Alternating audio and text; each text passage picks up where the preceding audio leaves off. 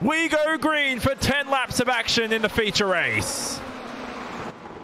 Brilliant getaway by the two set esports cars, but it looks like Heikkinen manages to squeeze his way into the advantage, and one car into the wall there.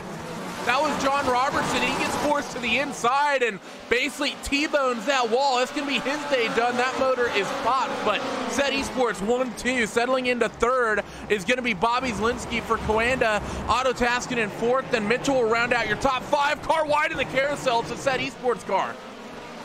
Very wide. Yep, that's Holman, very wide. Holman rejoins down the rear end of the field here. And it looked like Hearth actually clipped a bollard there as we see cones flying here as they rejoin the right way around Sonoma. Now, you can't take to the Joker on the first lap, but you can take it here on the first lap. What I mean is you can't take it before you cross that start-finish line. There is Heikkinen opting for the Joker. Sammy Matty Trogan doesn't, Randy, and somehow finds some clear track. He got away with that.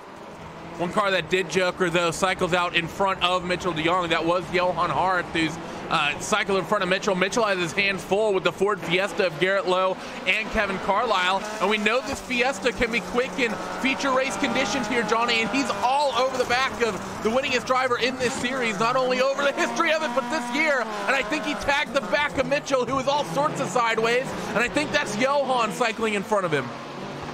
Yep, no, Kevin Carlisle. Carlisle instead, the other ART car. But de Jong opts for the Joker now, and he wants to get out of that battle. He's had enough, our 2018 champion. And the VRS Coanda SimSport driver now rejoins behind what looks like Otto Taskinen in the positive sim racing car. Taskinen with a mistake, and that allows de Jong through.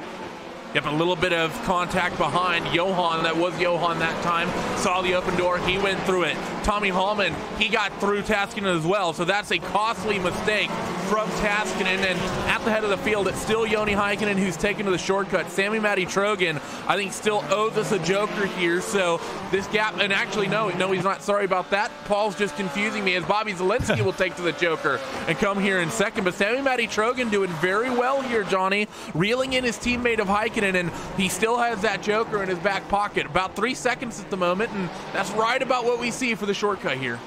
And Zelensky has many podiums in his feature race history in this championship as we ride on board with the Set Esports car. But let's see if Zelensky can do the same here today at Sonoma. Let's listen to Sammy Matty Trogan through the final corners.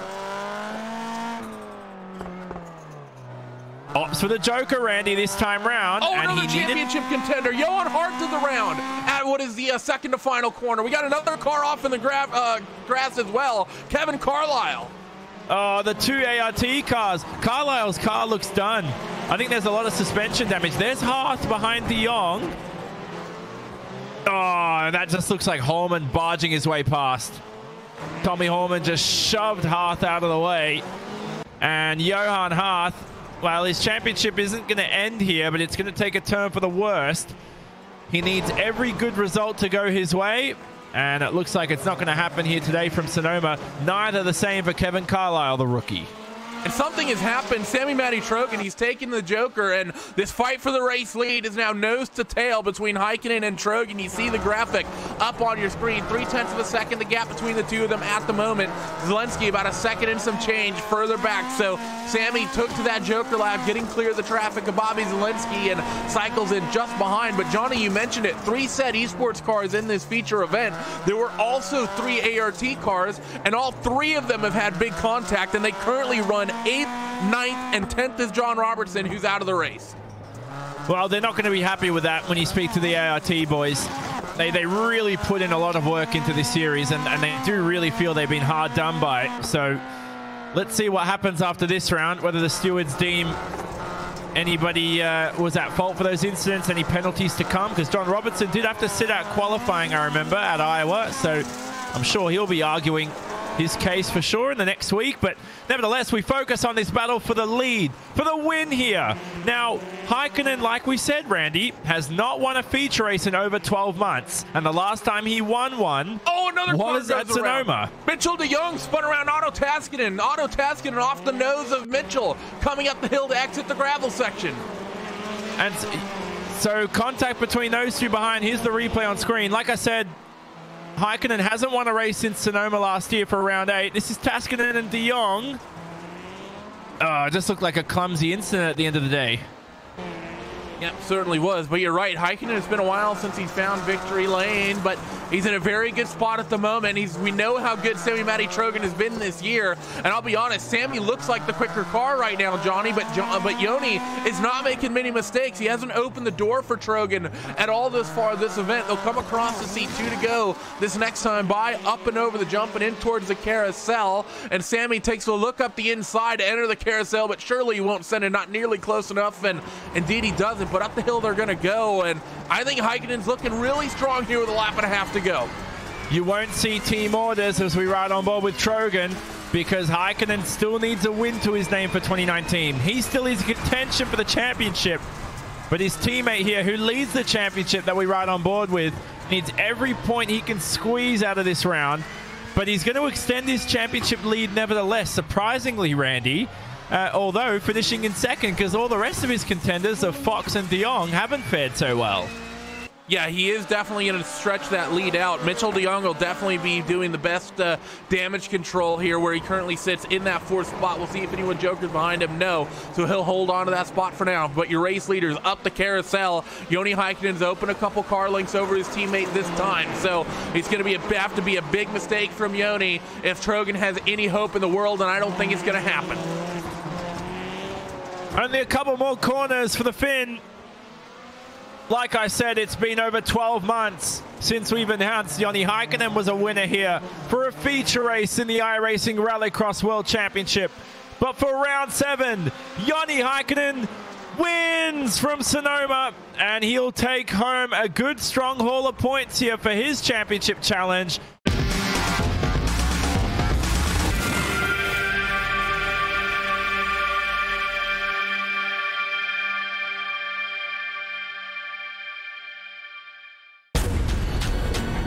This is the original esport racing game.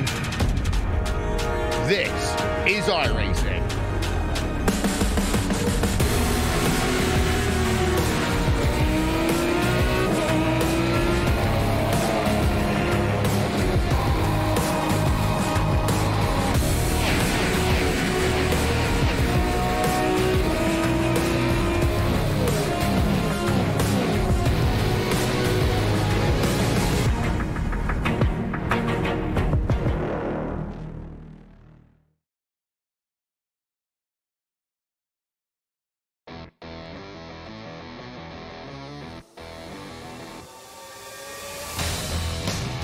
It's what we all wanted.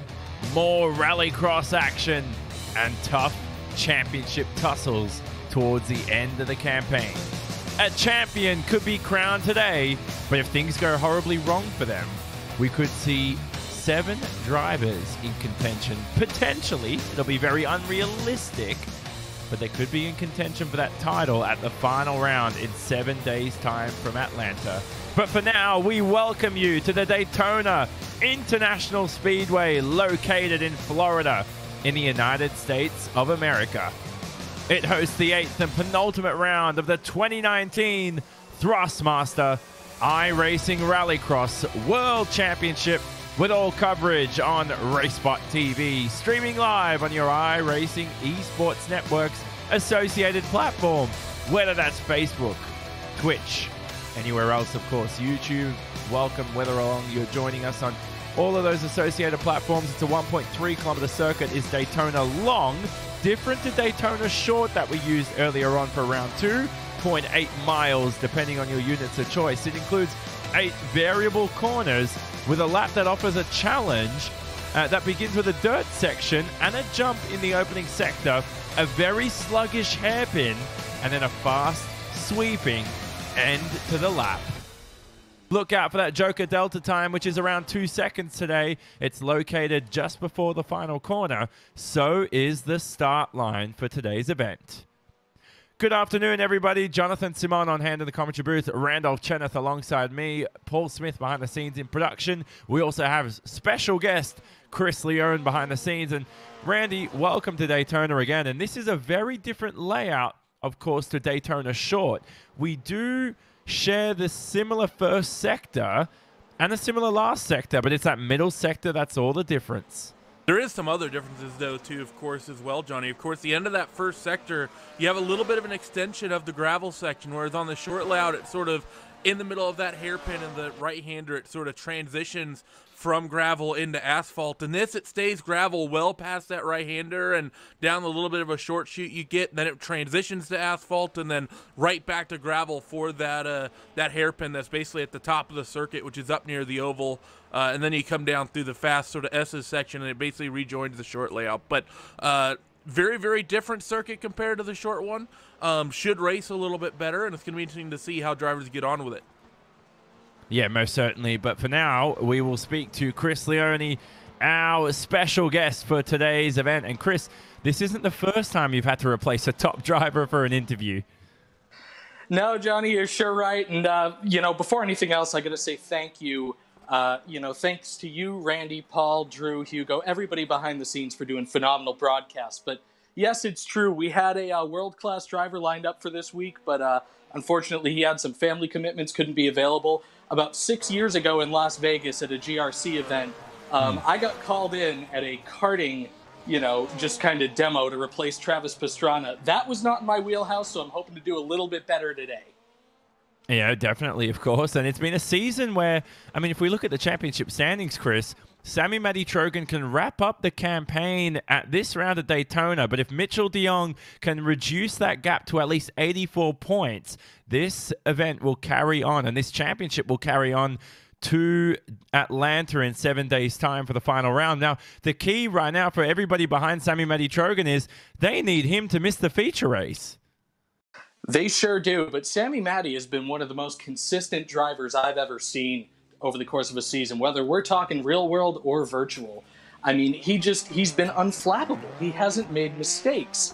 Everybody else has kind of had that one event where they're wondering, what could have been if things hadn't gone wrong. Obviously, Mitchell had some other commitments and missed a couple of races this year, but it's been such an incredible battle. And on the one hand, you would feel so bad for Sammy Matty if now was the week that he missed a feature for the first time, but on the other hand, yeah, you always want to see just the closest championship battle that we possibly can. And I'm really hoping it carries to Atlanta next week.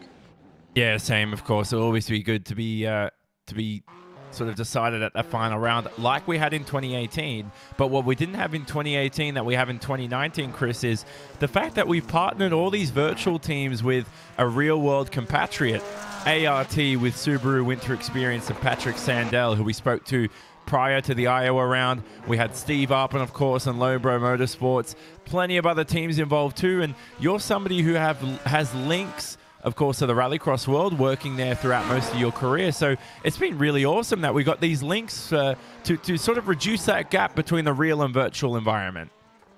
Yeah, for sure. I mean, I got to start out by saying, the SET esports team, SET Promotion, UC Pinamaki, who was on last week, they had already set up an esports program, and they were coming here no matter what. But, we've had a number of other folks, Steve Arpin with Low and Bro Motorsports, Patrick Sandell with Subaru Winter Experience partnering with Apex. Cabot Bigham came on board. Dirtfish came on board through Jim Beaver Esports. It's been really awesome to see, just how many real-world teams have taken an interest in iRacing. Obviously, our eNASCAR side of things has really seen a ton of that involvement, whether you're talking Dale Jr., Roush Fenway, but we've been able to see that a bit in the Rallycross world as well. And I'm definitely talking to a lot of people in the off-road world who are keenly interested in, iRX as it stands right now, where it's going for 2020 and beyond. And, people are really excited to get into the esports world. This is kind of a new thing for off-road. You don't really have a lot of world championships like this that involve, dirt and flying through the air. So, it's been really cool, and a lot of people have, been really excited to watch the races. And you're someone, of course, like we said, with a lot of experience getting the initial GRC done for iRacing, the GRC deal done for iRacing, I should say. But you're also someone who has these links that I think, to be honest with you, it's what's important in the world of motorsport is, yeah, you need to be talented. Yeah, you need to know a lot of things, but it's also about what you know, it's also about who you know, not what you know sometimes. Definitely. It's always good to have friends, and, that's kind of been my MO in terms of my career. You know, fun fact, way before I joined GRC, I was actually an in-racing news writer in about 2011, covering Pontiac Solstice and Spec Miata, or no, I think it was Spec Racer Ford. You know, here on iRacing, just covering some of the lower level stuff and sort of working my way up in both the real world and now the virtual world. So it's kind of been a long time coming, but once I came on board officially in the office, it was like going home again. And we've got about 1 minute till qualifying begins. So last thing I'll ask you is, you have a special top secret announcement for us. Now, I'm the only one who didn't listen to this out of the whole entire production team we have here at the moment. So let us know what it is. I'm excited to hear it. Yeah, Saturday, December 14th, we are going to be doing a special event. I've invited all of this year's iRacing World Champions. I've invited the drivers who have done 2 or more World Championships this year. And this is going to be the International Race of Champions kind of thing on steroids. Basically, we're taking all these guys, we're going to put them in one oval race, one road race, one dirt oval race, one dirt road race, and all different vehicles from what they compete in the World Championships. And we're just going to see who the best of the best is. I've had dozens of drivers reach out to me, multiple world champions saying, oh yeah, I am in on this. Lots of guys just really, really excited about it. We'll be unveiling more details soon, but I am so stoked to be able to reveal that, and just say stay tuned. Yeah, and we'll leave you to it, Chris, but people can catch you on the iRacing podcast too? The Downshift podcast, sorry, excuse me. Yes, sir. iRacing Downshift. We're trying to get back to more and more shows now that we've moved into the new office, so stay tuned for that as well. Most certainly. We'll leave you to it, Chris, but Chris does so much work behind the scenes, ladies and gentlemen, so credit to him for making this series what it's been in 2019. But you can see at the bottom of the screen is the Heat 1 grid, Randy, and Josh Fox just claimed his first career pole position in Rallycross. Yeah, well done by Josh to get himself pole position there. Mitchell DeYoung going to be starting in the middle of that front row as well. John Robertson, Otto Taskin, a lot of big names in this. I think the big news there from Chris coming after that interview, though, Johnny, new office model confirmed. Yeah, well, exactly. So here we're about to begin the first heat of the day. Now, if you're new to Rallycross, we're going to have 3 heats. Each of them will be 5 laps in nature. 1 joker available to the drivers. Now, only 2 will advance to that main feature race, which pays the most points. You can see when you look at the points system, P1 to P10 in the feature gets between 70 to 43 points. In qualifying in the heats, it's only 6 to 1 and then 8 to 1 for your top 6 and top 8 spots respectively. I hope I explained that clearly and with enough time for you to comprehend. But nevertheless, though, we will focus on this first race start, which will begin in a moment's time for the penultimate round of the 2019 season. Yep, still waiting on these guys to get on the grid, but this is going to be one of the more stacked heats I think that we have all day long, Johnny. There's a lot of big names in this one and a couple Coanda cars starting on the front row. Mentioned Mitchell, Bobby to his left. Well, like Randy Cheneth alongside me, he coined famously, the last corner is the first corner at Daytona, as they'll round that right-hander and begin the penultimate round of the 2019 campaign. We go green from Daytona, and a brilliant getaway by Mitchell DeYoung already. Josh Fox, Randy, just hasn't been able to get off the line this season at all. No, but that's one of the cleanest starts we've seen from any of the races all year. Into the S's for the first time, and Josh Fox cycles into second. Bobby Zielinski settles into third. We'll see if all the cars get up and over the jump cleanly. Looks like it. I think that might be the cleanest start to a heat we've had all year. As I say that, one car's off wide, entering this sort of second sector, but everyone still rolls. Yeah, brilliant getaway so far. We ride on board with the Williams Esports driver. Now, his Iowa round basically ruined his championship, but there's one of the most underrated drivers in Rallycross behind him of Bobby Zielinski, and he's going to head straight to the Joker along with his teammate. Yep, so both the Coanda cars of Mitchell DeYoung and Bobby Zielinski hit the shortcut for the first time, and everyone else not really doing so. Actually, Bobby Zielinski not having a great shortcut there because Josh Fox didn't take it, and Josh is right up his tailpipe. So not a great situation here for the Coanda Simsport driver of Bobby Zielinski. That's not the sort of gap you'd want after taking to the Joker. Yeah, he's going to be careful here, does Bobby. But have a look behind as well. That's Otto Taskin, round 4 winner from Lucas Oil Raceway. As we ride on board with a positive sim racing driver. Will he elect it? Oh, for the Joker. No, he doesn't. Now, Fox should edge ahead here of Bobby Zelensky, but it's up to Taskinen. If he can pull away here, Randy, with some good laps, he could jump the both of them. Yeah, he very well could. I had a look at Bobby's lap time, and we normally say the shortcut's about 2 to 3 seconds here at Daytona, and Bobby's lap was a 53.9, including the shortcut. Josh Fox behind him managed like a 54.1, so Bobby made a mistake somewhere over that lap that definitely didn't help him as he puts the pressure on Josh Fox now as he come out of that gravel hairpin up near the oval and back down through this fast S's section. Bobby really putting pressure on the 12 car. Josh Fox able to take that spot away, but definitely doesn't have a gap. Otto Taskinen, he's going to be, a little preemptive here, but he will cycle cleanly into second. Yeah, we discussed that. Otto Taskinen right there with these two squabbling have gifted him a gift, ironically. Very poorly phrased. But he will head straight through to the feature if he can maintain this position. Now, Zelensky, how ironic is that, Randy? I just spoke about him being one of the most underrated drivers in Rallycross, and he's also one of the most consistent. And this heat, he just hasn't shown that. Yeah, he's had a couple mistakes. The opening lap wasn't great, and then fighting with Fox there, he's kind of forced to really, try to pressure Josh Fox when he had the opportunity. Now, here comes John Robertson. He's going to take the shortcut. He won't jump up to P2, but he might just have third as they cut into this gravel S's section. He'll have it up and over the jump now for the final time in this heat, but Robertson's off wide. Oh, I'm not sure if there was contact there, but the rookie of John Robertson, the highest ranked rookie coming into this season, has had an abysmal routine over the jump there, but it's all on Mitchell de Jong now, who's more contact behind, isn't there? Yeah, Bobby got into the back of, I think it was Josh there. Not great. Yeah, so unfortunately for Bobby Zelensky, he'll head straight through to the feature. Those two are still squabbling. Josh Fox has thrown it up the inside of the final corner behind the scenes, and Mitchell de Jong wins. Taskinen goes through. It looked like, as I see Logan Clampett promote himself up in the third. That's important grid position for the feature. A lot happened there, Randy, at the final corner of the final lap. And look where Josh Fox ends up. He tried to pull up the move on Zelensky, ended up losing a spot instead to John Robertson. Yeah, he did, all the way down to 6. It was not a great race for the bulk of your front row starters. Josh Fox, P1 to P6. Zelensky ended up down in P3, but what a move there by Logan. Just being clean, timing that Joker well. Started that race in last, he ends up third. So well done by Logan. That should help him with the grid slotting for the LCQ later on, as we have Johan and your championship leader, Sami-Matti Trogan, on the front row here. 2 championship challenges for sure. The lights illuminate for the second heat of the day. And we go green from Daytona yet again. Brilliant getaway by Sami-Matti Trogan, but Hearth is a tough Frenchman for sure.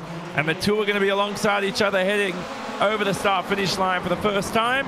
Sami-Matti Trogan will concede and head into second. Now, Holman has dropped a position there to Kevin Carlisle, it looks like, in the other ART Subaru Winter Experience car. So you got 2x2 here, Randy, sandwiched between each other, and these two teams are going to fight for 2 important feature slots.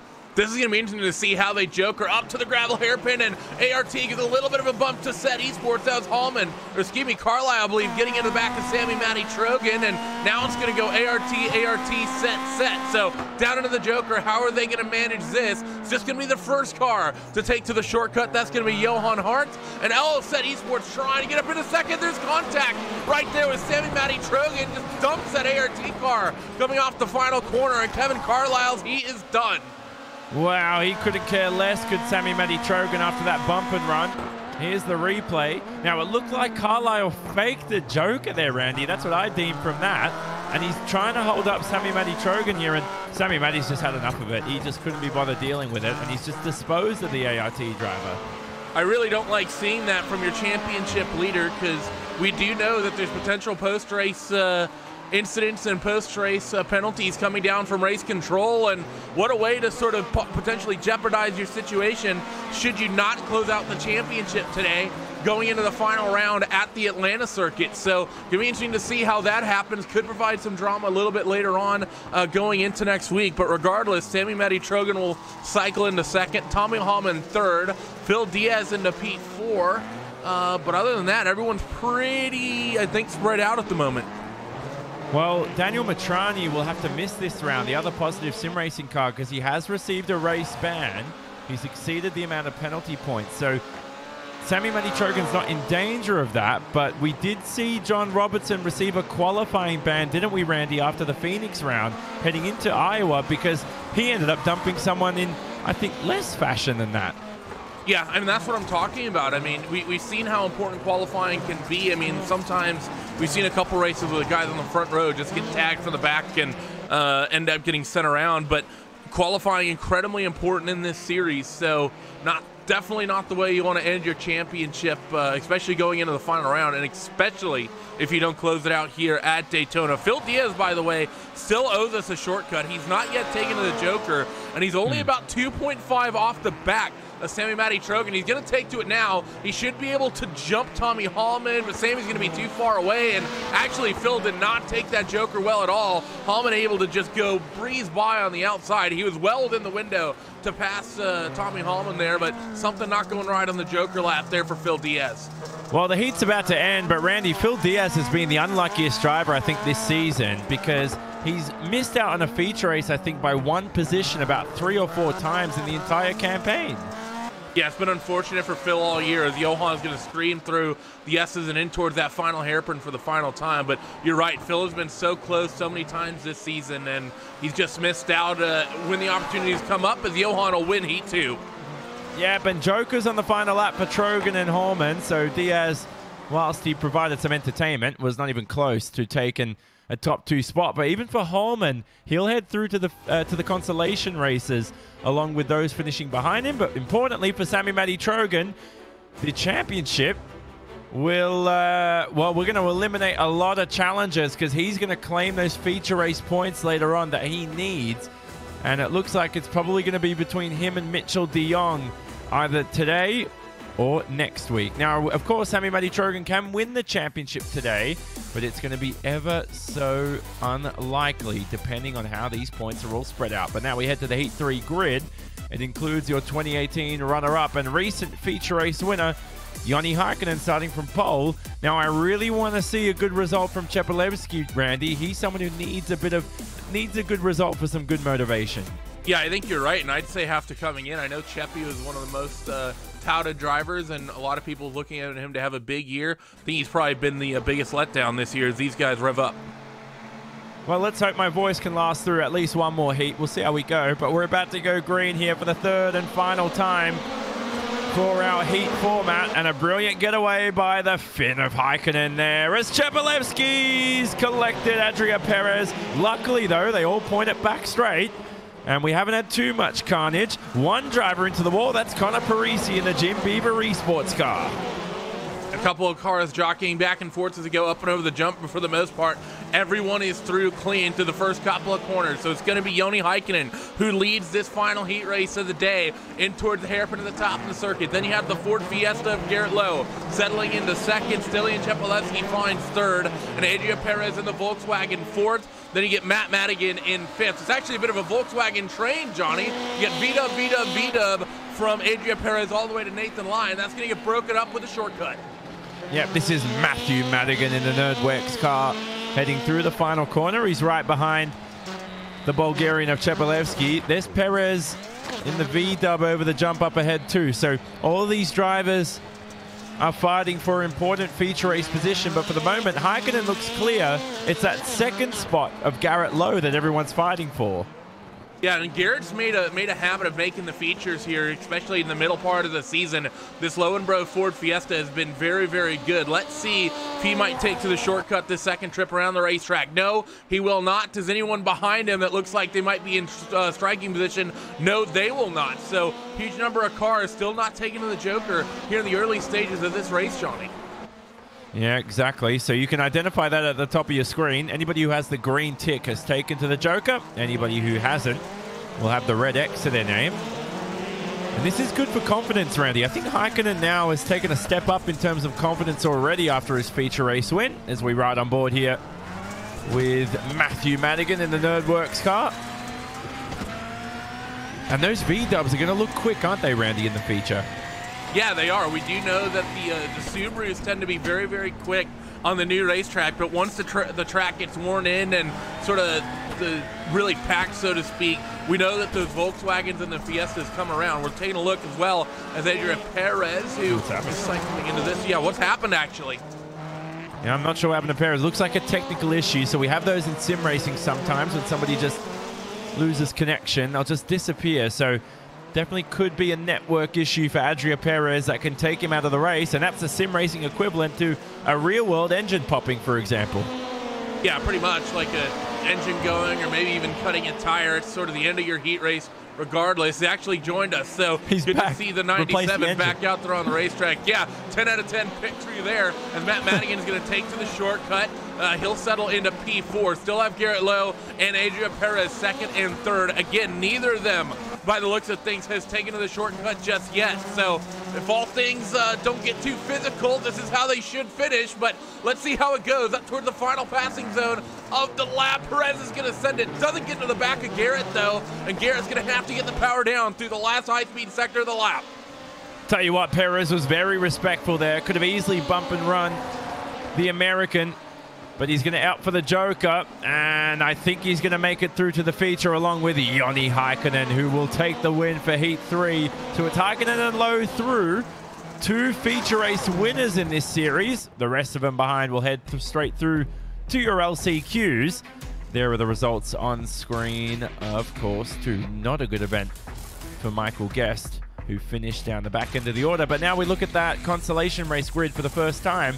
It includes a lot of drivers. Now, Clampett showed some impressive pace, Randy. I feel like he's one of the most underrated in this consolation race grid. But also keep your eyes on Kevin Carlisle, who was dumped early in the heats, and rookie John Robertson, who we need to see have a hopefully a feature race win in these final 2 rounds if he can get it done. Yeah, and you also have, of course, the 9 of Phil Diaz we mentioned, who's been so close so many times to making one of these feature races. And there we go. He's starting one spot outside of a transfer spot.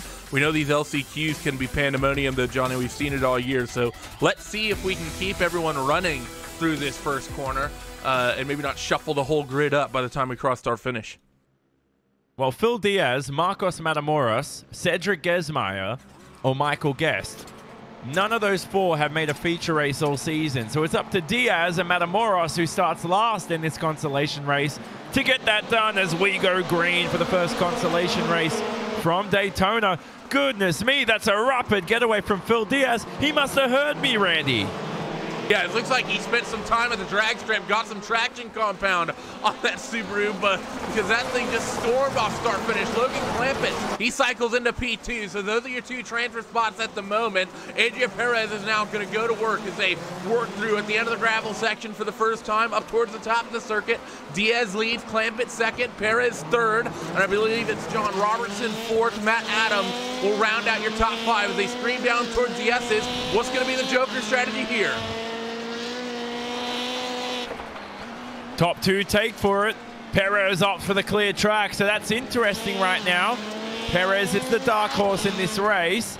He's got a lot of clear track right now up ahead to Clampett. It looks like the gap's about 1.5 seconds between the 2, Randy, so if he can close that gap down to about 1 second, he should make his way clear into those top 2 spots. And we've been seeing the Joker Delta be about 1.5 today. Sometimes we'll see it closer to 2, but about 1.5 seems to be the metric that we've been seeing all day today. Logan's fate, though, is somewhat in Phil Diaz's hands because Logan decided the Joker and let Phil sit out in front of him. Now if Phil slows down Logan whatsoever, it puts Logan at risk. Perez takes to the shortcut, and I think Logan's losing a transfer position. So it was a 2-second Joker for Perez. It looked like Diaz and Clampett didn't have a good Joker at all. Perez, that's a brilliant Joker strategy. I thought he took it too early. I was shocked. But we ride on board with the Spaniard here, and he looks like he'll claim a spot into the feature race so far, provisionally. But how close did Phil Diaz get there in the NX racing car?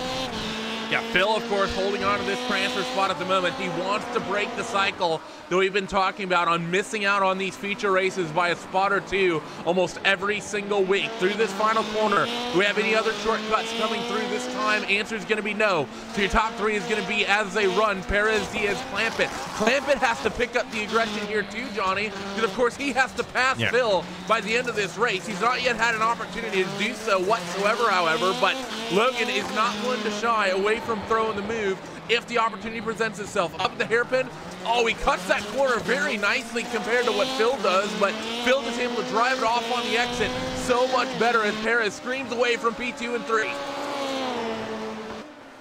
And if you're wondering why these VWs are quicker as this event progresses, the more that dirt gets worn, the quicker we're going to see the V-dubs. So pay attention to Clampett here on the final lap of Daytona. Now, will it be his final lap for the penultimate round of 2019? Let's have a look here through the dirt section. He's too far behind, Randy. I think he's made a mockery of the jump, but he went for it, didn't he? Lunge and a half into the hairpin.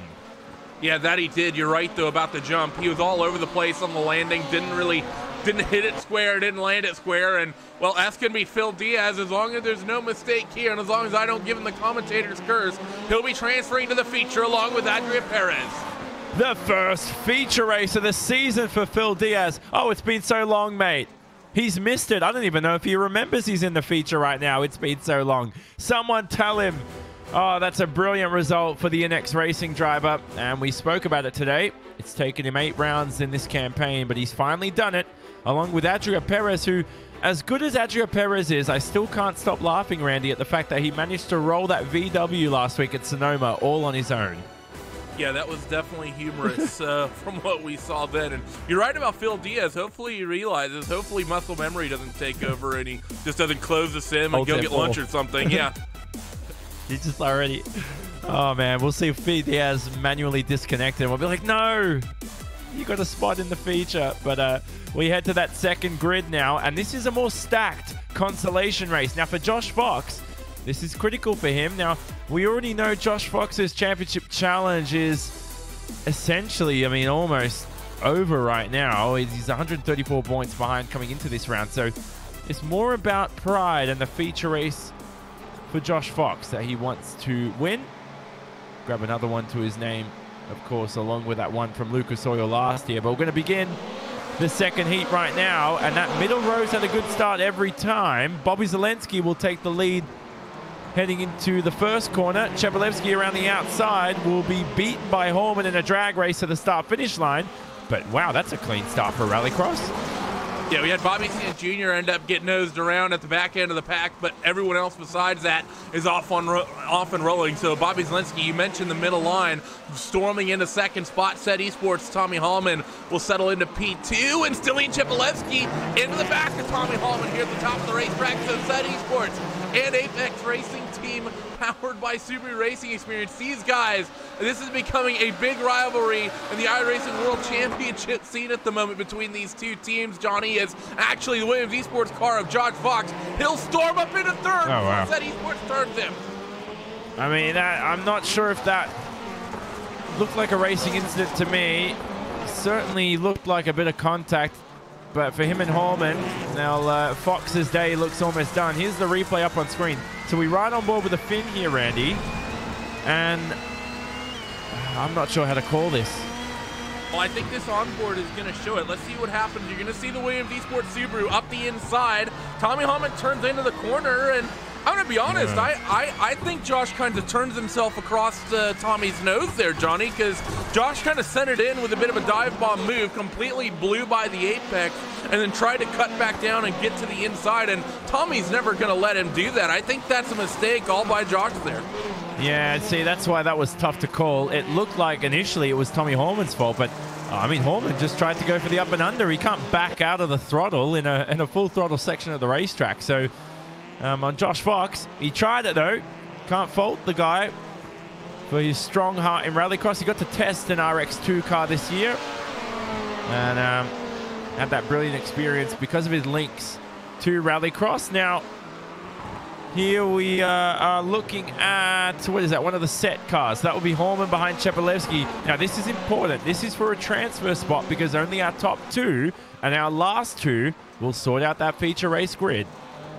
Yeah, that's correct. And Bobby Zielinski right now is one of the only drivers to have taken to the shortcut. Stilian Chepelevsky and Tommy Hallman, who sit second and third. Neither of them have jokered, and Bobby's actually been able to break away. So the joker strategy for these two is going to purely come down to racing each other. Stilian is 3 seconds off the back of Bobby Zielinski as they scream through the S's. If I'm Tommy Hallman, well, I think I do the opposite of what Stilian does here. If Stilian goes the normal way, I'm taking the shortcut. That's exactly what Tommy does. Now he's going to get a little bit of a clean real estate, and he'll have about a lap to try to open that gap up so Stilian doesn't just immediately get the freebie on the final lap coming to the checkered.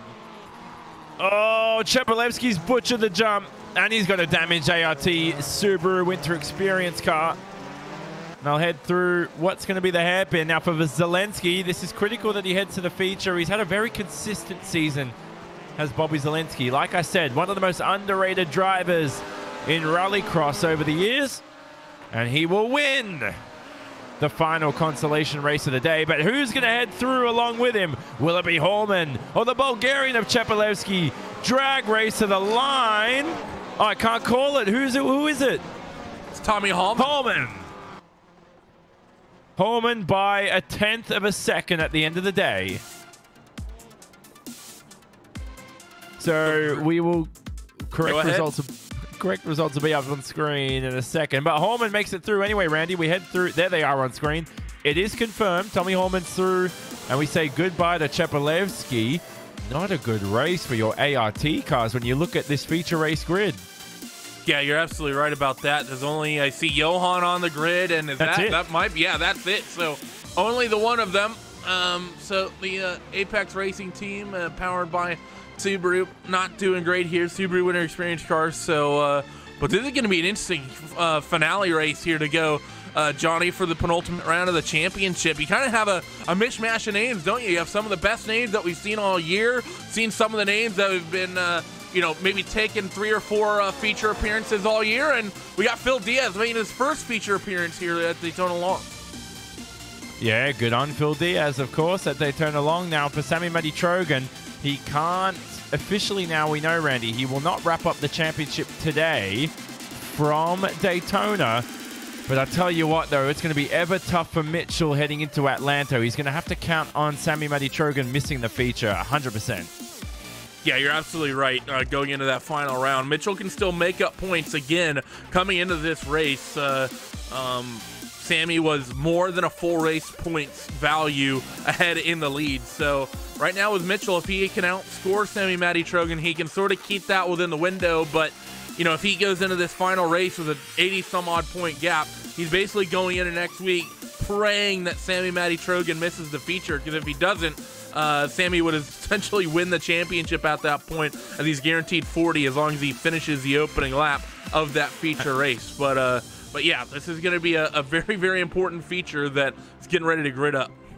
So the grid will include De Jong on pole alongside Johan Harth and Heikkinen on the outside. Behind them, it will be Otto Taskinen. Now, all 4 of these drivers have won a feature race this season. Make that 5, because Sammy Trogan will start from the 5th position. Now, Garrett Lowe is also a feature race winner, not in 2019. Will he get it done at Daytona today from the 6th position? Down the rest of the order as we cycle through the grid, it will include, you'll see it on screen, it will be Zielinski, Diaz in his first feature race for the season, Tommy Horman, and don't forget Adria Perez. Perez is 7th, excuse me, so I skipped him in the order. Now, Randy, why is the 2nd position and the outside line on the front row getting the best starts here today? I have no idea. Maybe someone's got some cheater traction compound or something they've laid down there, and everyone's been benefiting from it. But you're right, that 2nd row has been really good. I've also seen the outside row get a couple good starts. Remember Phil Diaz and his LCQ stormed from that 3rd row. Remember in one of the heats we saw that 3rd car do that as well. So be interesting to see. Mitchell might be the first, starting from the inside, to have to get a good start here today. So that was Heikkinen's spot around the outside. He's on the right-hand side of the screen. Harth in the middle. You can see the cars ready to begin the final feature race of the day. And we go green from Daytona for the penultimate round of the season. And Hearth is swamped by Heikkinen and De Jong. Oh, and they're barging their way past into the final corner. There was a domino effect. A car on its roof. That's the positive sim racing car of Taskinen. I'm not sure what Taskinen was thinking there. There wasn't really a lane open. We've had clean starts pretty much all day, and that trend ends here in the feature as Mitchell De Jong will lead the opening lap here. Sammy Matty Trogan, though, what a start from him, Johnny. He's up 3 spots from 5th all the way up to 2nd, and that is not what Mitchell De Jong would have wanted to see. He was hoping to see Sammy Matty Trogan stay buried in the mid-pack or maybe even cycle down further.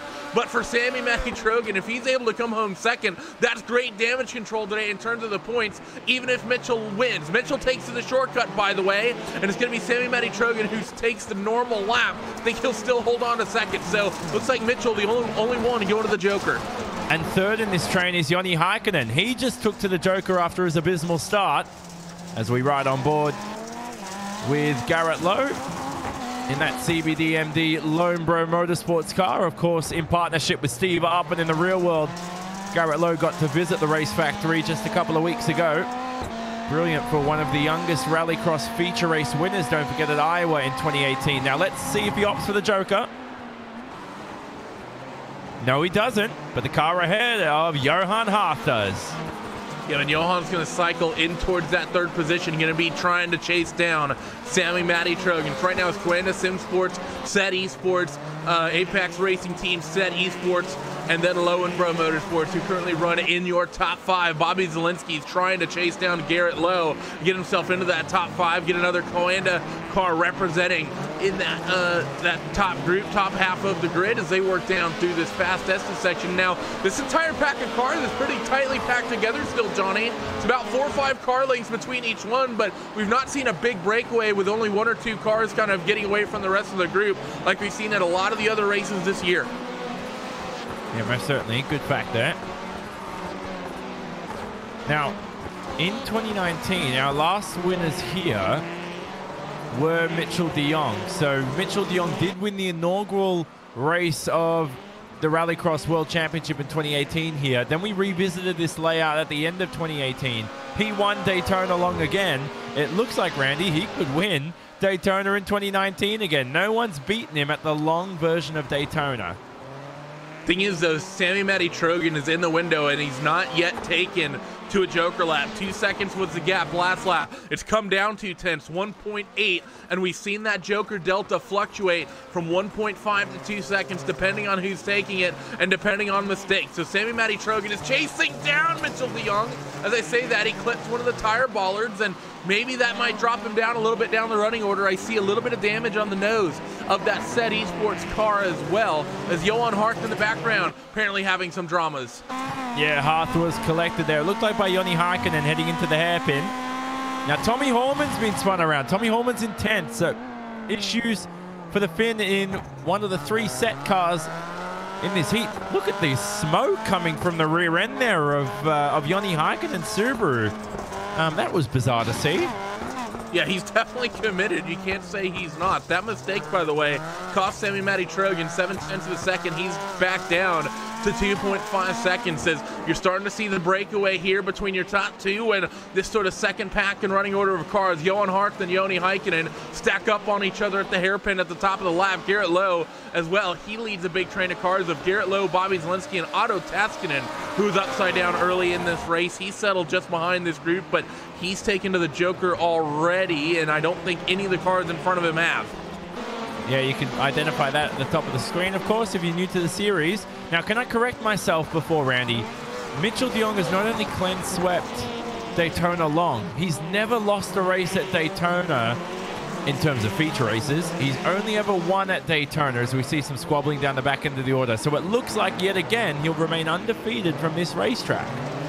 It's the way it's looking at the moment. If things keep going like this, it's all on Sammy Matty Trogan, though, and what he can put together. Mitchell's doing great work out at the head of the field, opening that gap up. 2.8 was the last trip around the racetrack.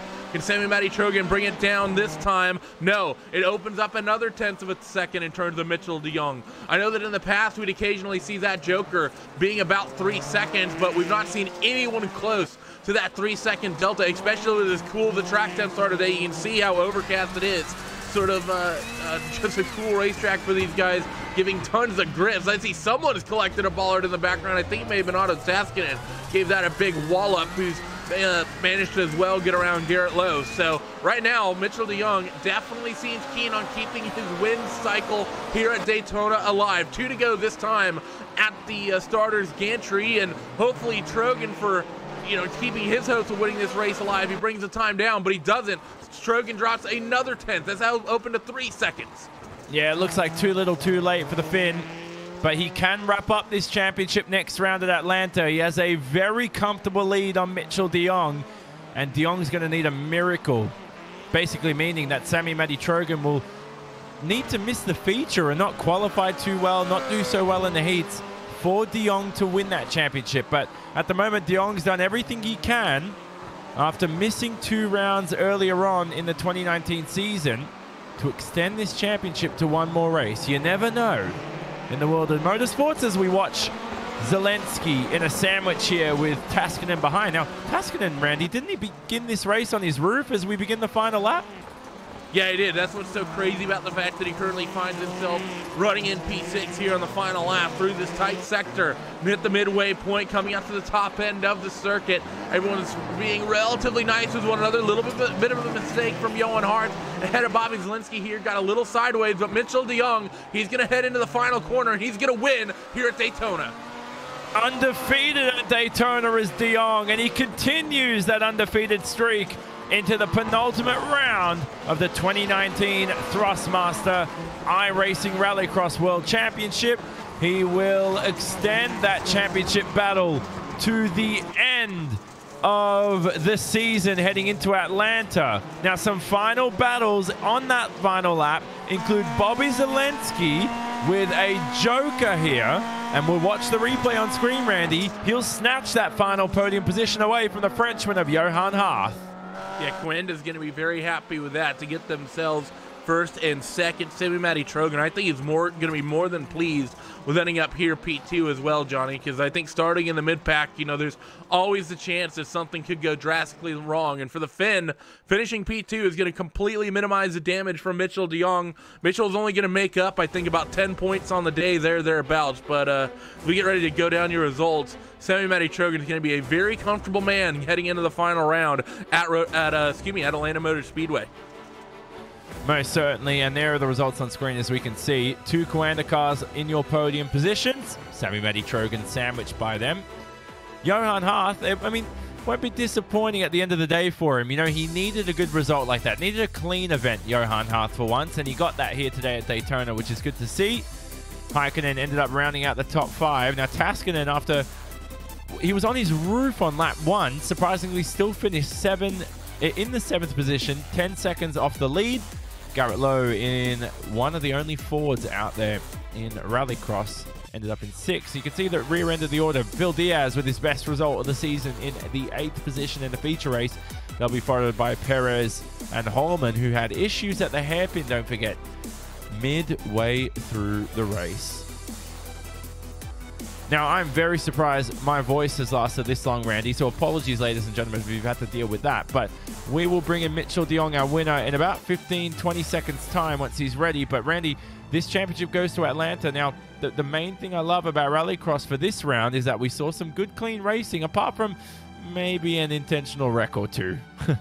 Yeah, it was actually very clean, especially the starts. The only thing that we saw really diverge from that was that final race where I think it was Otto tried to make it 3 or 4 wide going into turn 1. Everyone else kind of kept from doing that all day, but went for it and definitely didn't work out. There are a couple other spins over the course of the day, but nothing really as crazy as what we saw in the feature. But you're right. Hopefully that's a trend, and hopefully we can keep that trend up going into the Atlanta Motor Speedway for the final round of the season, because we saw some great racing today, and I think for that reason, because we got so many of the cars surviving the start of the race and getting onto that opening lap.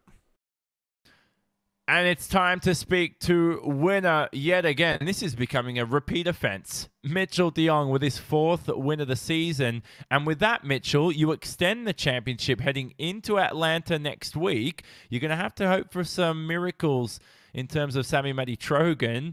He'll have to miss a feature race for that round for you to have any hope of winning the championship. But most of all, Mitchell, we found out that you are also undefeated at Daytona. Oh, is that right? Okay, awesome. And is the championship still open? Like, am I still under an event now, heading into the final round? Yep, it's still between you and Sammy Meditrogan. I'll tell you what, Mitchell, don't get your hopes up because it's almost impossible, but you're in there, mate. So you Awesome. never know. Awesome. It's mathematically possible. I'm stoked. Qualifying didn't go well at all. My first lap, the jump kind of sent me for a ride. The second lap also sent me for a ride, and the third lap I just took it super easy. And you know, if I had to qualify anywhere except for pole, that would be the place to be. You know, starting on the pole in the heat races is very tricky because the #1 starting spot has less grip. So I knew that if I kind of nailed it, I might have a chance at getting Josh. And you know, everything just worked out perfectly. It's a bit like Phoenix, where qualifying didn't really go to plan, but you know, everything else kind of did. We just kind of tried not to make mistakes in the main, and yeah, no complaints. Finally got another win, and awesome to see Bobby climb all the way back to P3 too. So it's a really good team result. Yeah, most certainly. And the other thing I want to discuss is during the start of that feature race, even I got confused at one point when I saw a set car in the second position, and I'm like, oh, okay, it's Joni Heikkinen, you know, who started on the front row. And then we checked the timing screens, and we're like, oh, it's Sammy Meditrogan in second. Did you notice that in your relative screens and go, oh, no, this championship could be over? Well, so obviously I saw the big wreck next to me and behind me, all around me, I guess you could say, on the start, looking in my mirror, and I was like, okay, this is interesting. I can kind of just hopefully chill. But then I saw, going over the jump, suddenly I looked in my relative and I saw Sammy was there again. I was like, oh, all right, well, we don't have any breathing room anymore. So pretty much after I jokered that first lap, I saw he stayed out, and from that moment, I turned off all my timing. I had nothing on my screen, so I had no idea where anyone was except my rearview mirror, and I could see that I'd slightly pull away every lap, it seemed like, and you know, just tried not to make mistakes. You know, the Subaru is so hard to drive in these worn-in conditions. If you just dip a rear wheel in the loose stuff, you can lose half a second like nothing. So.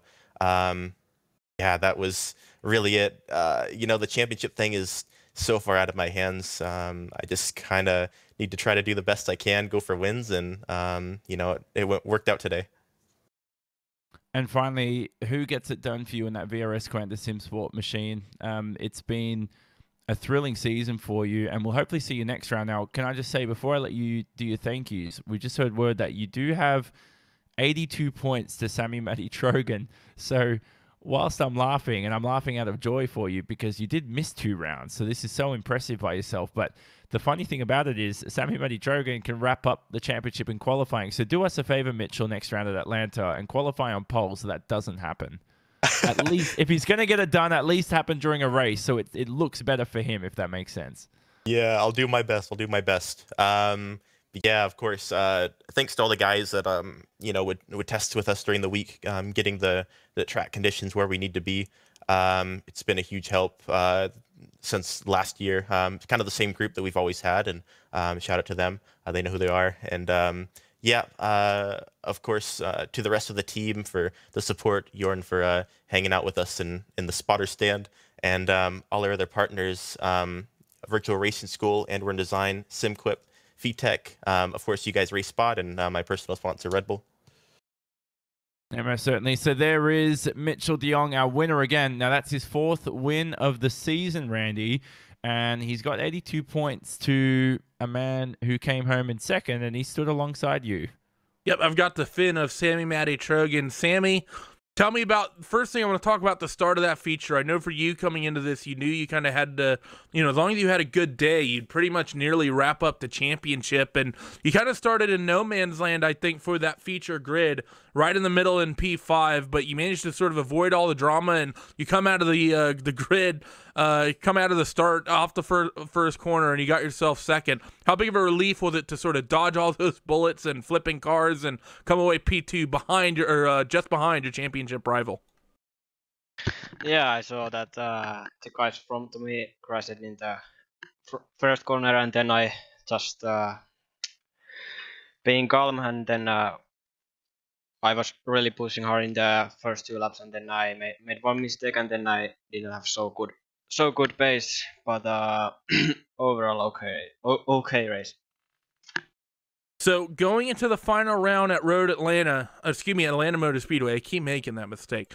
You currently have an 82-point lead over Mitchell DeYoung. That's the unofficial number we've done here in the broadcast booth, which basically means that you could potentially wrap that championship up in qualifying. All you need to do going into that round at Atlanta Motor Speedway, you just need to make up 3 points, and the championship is yours.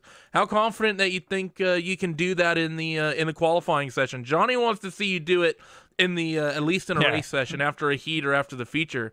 How confident are you that you can maybe steal pole away there and wrap things up before you ever take to the starting grid for a race? Yeah, I was good in Atlanta last time, so yeah, I'm confident that I can make it in the qualifying. So I know that I'm faster, but let's see what happens. And now we're running the different layout of Atlanta. Of course, we did the same things with Atlanta and Daytona. We ran the long layout last time we were there, and we're running the short layout. Tell me some of the differences of that short layout. Going to be a little bit more compact, of course, and much shorter lap. Tell me about how it differs and how it's more difficult from the long track. Yeah, it's a bit slower track than the long one. That's the main thing. And I need small technical because the last corners are really slow. So yeah, that's the difference. Well, thanks for joining us, Sammy, and congratulations to you on a successful day of racing, coming home in second, and thus far a successful season, nearly having that championship wrapped up as we head into the final round. And for all intents and purposes, I think arguably having the championship wrapped up heading into that final round. But before we let you go, who gets it done for your entire team over there at Esports? Yeah, thanks to Joni and Tommy, and thanks to my sponsors. So there was Sammy Matty Trogan with a big second place finish here today, all but guarantees the championship heading into the final round at Atlanta. Next on the list, though, podium finisher today as well. Second Coanda car to get on the podium. Bobby Zielinski stood by with Jonathan Simone. And Bobby, what a thrilling final lap it was for you. I was too busy celebrating Mitchell DeYoung's undefeated streak at Daytona, and then I'm getting our producer Paul Smith in my ear telling me, well, you missed Bobby Zielinski finishing third, and you just played that to perfection. So brilliant job. It was a good strategy from yourself. Yeah, thanks. I kind of learned from my mistakes from the heat, really, where I took the Joker too early, and it just put me in a bad position overall, and started 8th in the main, and I was like, well, I got nothing to lose.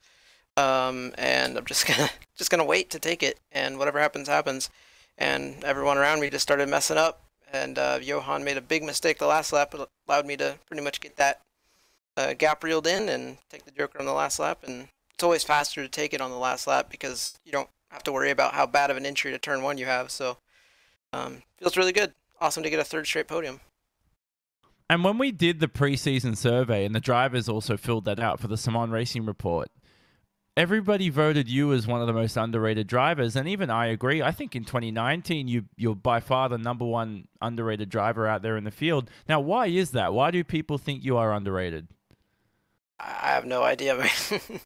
I don't know. Maybe I didn't have as good as a year as I should have had last year, or I don't know, man. You'd have to ask them. I don't know. I'll put an explain next time. I have no idea, dude. I don't know what people think about, why I'm underrated. I just go out there and race, and I don't know. I felt good coming into the year, obviously being with Coanda and teammates with Mitchell. I knew it was going to be a good year. I wish it went a little better. I missed those 2 features, and this really killed us in the points in terms of trying to chase Sammy Matty. But Sammy's been faster than us all season anyway, so can't be too mad, I guess. And I should say, along with that, I mean, you missed the feature at Lucas Oil for round 2. That was the round that you collided with Johan, wasn't it? Unfortunately, at the jump. No, I ended up making that. I missed round 2 was Daytona short. Oh, Daytona, excuse me, not and round 2. Was, I mean round 4. Yeah. Yeah, I ended up somehow making Lucas Oil. But Daytona short, yeah, that was like a day after the Peak Homestead race, and I had like no practice, and I really didn't want to race because I was burnt out from the huge championship race in NASCAR, and I just screwed up in qualifying though. I'd say Daytonas are my worst tracks. I'd love to hit those tires and get 0Xs and ruin my qualifying laps, I'll tell you what. I would have qualified second there, but I clipped one of the tire barriers. So it was all my fault there. Honestly, I would blame myself for, yeah, you can blame bad luck a little bit for getting in a wreck or two and races I missed, but at the end of the day, I should qualify better. So I was actually happy with how I qualified today, even though it was 7th, because I suck here. And by the way, I was looking at 2018 results, mate. So that's why I was so completely wrong off that. But when I look at your qualifying results, you qualified 11th at Sonoma, still made the podium last week. But it was those 2 rounds, like you said, where you missed the feature. Qualified 15th and 11th. I mean, I'm not even going to look at your 2018 results. I don't even think you qualified that badly in 2018. So you're right. I think when you nail qualifying, you tend to have better results. Yeah, for sure. But the reason that Sonoma, like the last Sonoma race, worked out so well is because you can kind of qualify mediocre and be in like the best spot possible other than first or second, which is like the inside of the second row. So if you get a good start, you're in a pretty good spot, to at least get like third. So like if you can't qualify in the top 2, you kind of want to qualify about like 4th for most tracks. But yeah, it's all up to me, just being better. I think I have the speed. But I do need to get a little bit more to get to like Mitchell. But part of it is, consistency. Well, hopefully a feature race win for you at Atlanta in a week's time. Let us know who gets it done for you. Yeah, that'd be great. Obviously, everyone at Coanda helps a lot.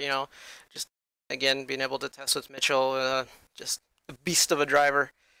Virtual Racing School, our main partner, and Phytech, SimQuip, and One Design. I keep forgetting to thank them.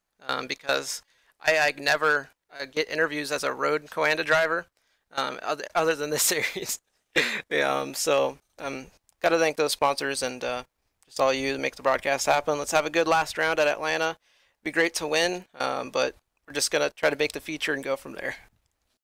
Appreciate it, Bobby Zelensky from VRS Coanda Simsport. He came home in the 3rd position. Thanks, Bobby, and we'll hopefully see you again here for post-race interviews in the 1st position. But Randy, I've had to think about Atlanta short for the final round of the season, and I think, great. We head to Atlanta, one of the best rallycross tracks iRacing has to offer. Now, I'm not that smart, Randy, but when I look at the championship, the 84 points is the maximum you can take for 3 rounds. So help me out here. After qualifying, there's only 78 points available. So Mitchell has to stay within 78 points of Sammy Maddy. And then after the heats, he's got to stay within 70 heading into the feature. And even if Sammy Maddy is in the feature, it's game over. So whatever happens, he has to hope that Sammy Maddy just doesn't show up. Yeah, pretty much. He has to hope and pray that Sammy doesn't qualify well. He has to hope that he has a poor heat race result. And then he has to pray that he doesn't then transition out of the LCQ. And it's not happened to Sammy all year.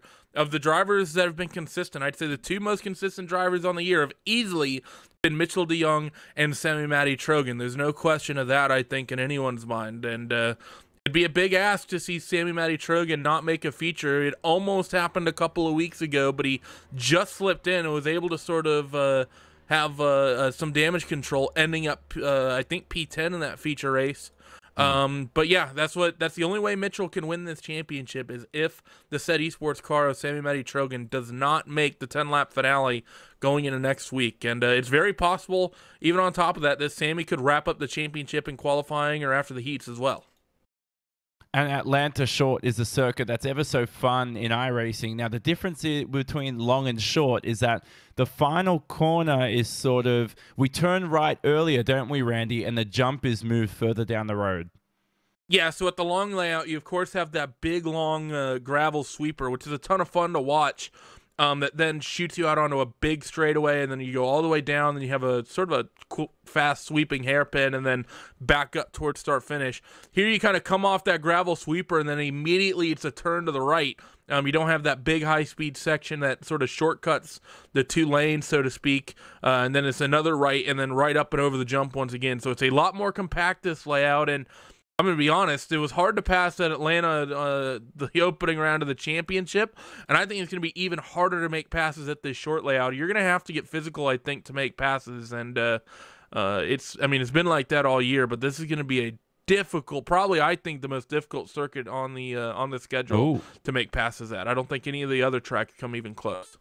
I like that hot take. And on that note, it's time to wrap up. These 600 horsepower Rallycross cars will be back racing again for the final time in 2019. I'll tell you what, ladies and gentlemen, I'm going to apologize once more for my voice, and I guarantee it'll be back next week in 7 days' time. But let me just get through this wrap up now because I'm struggling. But the next race will be, I can't even, geez, I sound like Jake Sperry calling action right now. Next race will be on the 30th of November. That's in a week's time until we head back to Atlanta for the second time this season, albeit a different layout. Like we said, we're using the short version compared to the long, and it will host the 9th and final round of the 2019 Thrustmaster iRacing Rallycross World Championship. Hooray, my voice is coming back. Coverage will begin at 5:45 p.m. GMT on RaceSpot TV, streaming live on the iRacing Esports Network. Now get yourself involved in iRacing. Visit iRacing.com, grab yourself a subscription. Visit racespot.tv for more information on upcoming events. Definitely check the website out. But from myself, Jonathan Simon, from Randolph Cheneth alongside me, our special guest Chris Leone, from Paul Smith and Drew Adamson behind the scenes from iRacing, and our production crew of RaceSpot TV. We hope you enjoyed this RaceSpot TV presentation, broadcasted on all our associated platforms. Our winner today, Mitchell de Jong, will say so long from Daytona.